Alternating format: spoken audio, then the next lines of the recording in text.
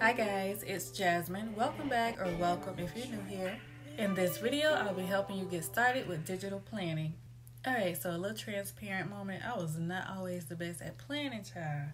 But in school, I would hear people say, if you fail to plan, you plan to fail. I decided to be more intentional, and that was definitely a game changer. So let's go ahead and get into it.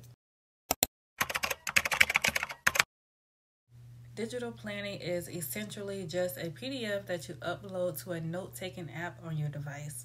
Majority of the time, the PDF comes with hyperlinks, and these allow you to move to different parts of the planner. You upload the PDF to an app like Goodnotes, for example, and you use the app's features to write over your planner. People love it because it gives you the feel of traditional paper planning, but with all the convenience of digital tools. You can add stickers, widgets, and images. You can reuse your pages, templates, and like I mentioned before, access hyperlinks. You can erase and move things around easily.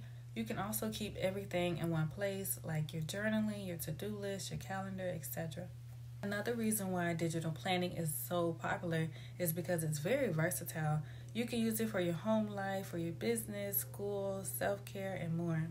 Personally, I started my planning journey with a paper planner, but I switched because I just love how customizable digital planning can be. It literally eats. And you don't have to just plan. There are tons of options for books, journals. You can create a vision board, recipes, just to name a few.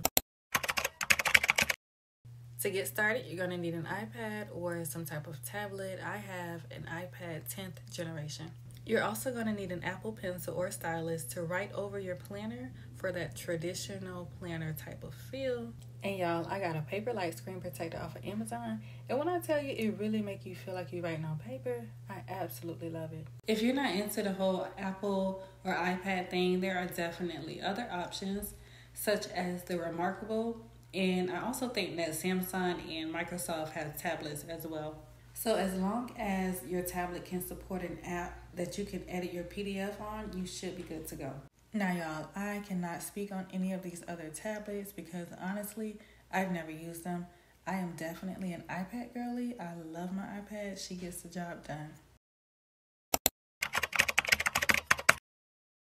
Alright, so when it comes to apps, y'all already know Goodnotes is what I use. It is the absolute best, in my opinion, when it comes to digital planning. Goodnotes is that girl because they are always updating and releasing new features, and there's also no lag.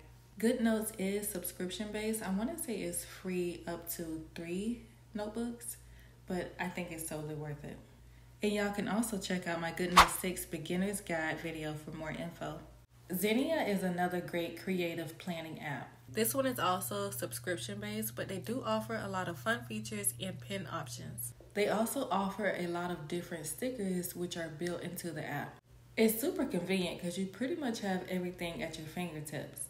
And they release new planner inserts and stickers monthly. This is perfect for people who love creative planning, decorating, and lots of stickers. If you're wanting something completely free, I would recommend Notes Plus. It integrates with ChatGPT, which can be very useful when it comes to planning. It's very similar to Goodnotes, but it does have a few more features and a lot more pen options. It also has a calculator and many other nice tools like different types of timers. Unfortunately, there is some lag and there are a few bugs with Notes Plus because it is a newer app, but it's still a very solid option. It's not going to be as smooth as Goodnotes, but it is a great alternative for people that want something free.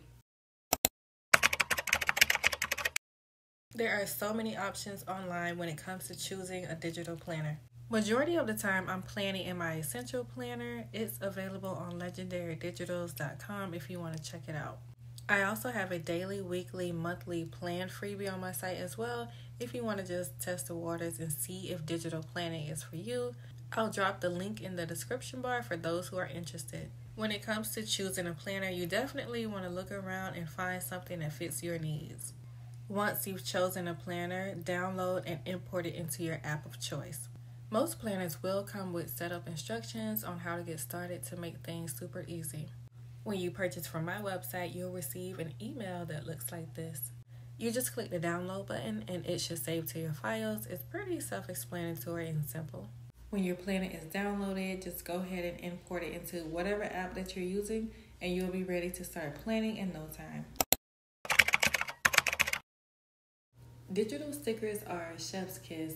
They are one of my favorite parts about digital planning. They just make everything so much cuter, and they add personality and creativity to your pages. If you're not familiar with Goodnotes, they have an Elements tool where you can store all of your stickers. You can organize them by categories or themes, and once you upload them, you can reuse them over and over again. I do purchase my stickers, but you can always make your own or even use photos from Pinterest. So for me, I like to have weekly planning sessions. I like to get comfy and just really make it a vibe. Doing it this way just gives me something to look forward to. I try to make it a fun part of my routine. It's a way for me to tap into my creativity, to be more organized and intentional with my time and energy. I love that it gives me structure and it makes me feel like I'm in control of the day instead of just being super overwhelmed. My biggest tip would be just to make it a part of your routine. Keep it fun and interesting, something relaxing that you actually look forward to doing.